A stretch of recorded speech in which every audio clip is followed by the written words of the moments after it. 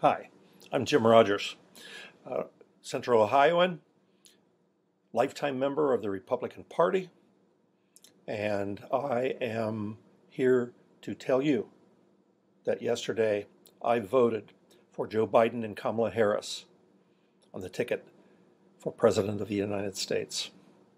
Now, you might wonder why a lifelong Republican would do that. It's not because I'm changing how I feel or how I think or my values.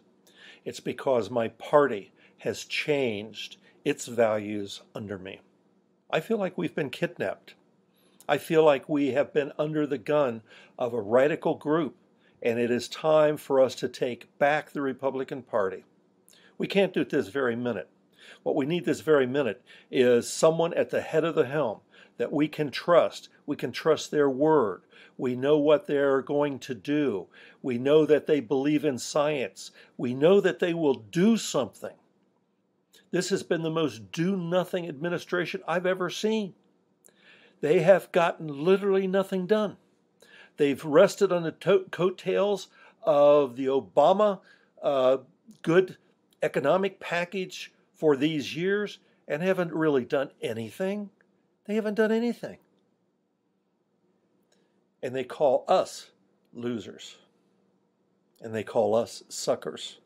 Well, I decided I wasn't going to be a sucker anymore, and that's why I voted for Joe Biden.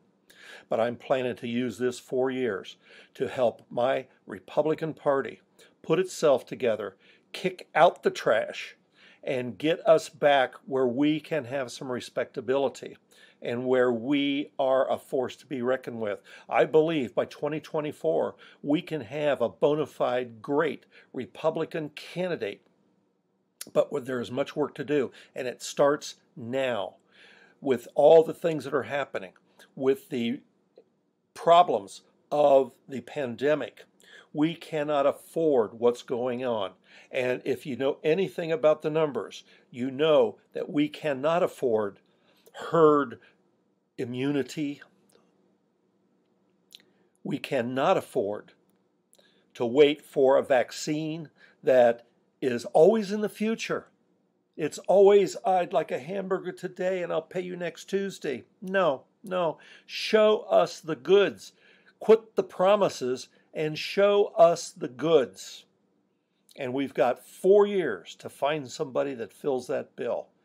Meanwhile, I will do everything I can to make sure that the Biden-Kamala Harris party sticks to what they've said, and I will work to try to restore the Republican Party. I hope you'll join me. Thank you.